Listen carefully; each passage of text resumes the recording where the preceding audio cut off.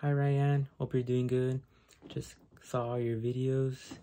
Think overall you are a good speaker. You have confidence in your body language. It is a great way to interact with the audience. I noticed that you've been overly doing that, but it's perfectly fine. That's how we can engage with the audience. And you were concise with your words.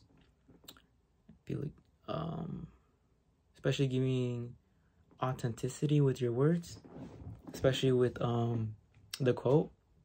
You can either be silent or speak up. Didn't see it that way. Had good turnout for both. And also just the confidence in you is there. I say keep it up. I think you'll be a great speaker towards the end of the semester. So yeah.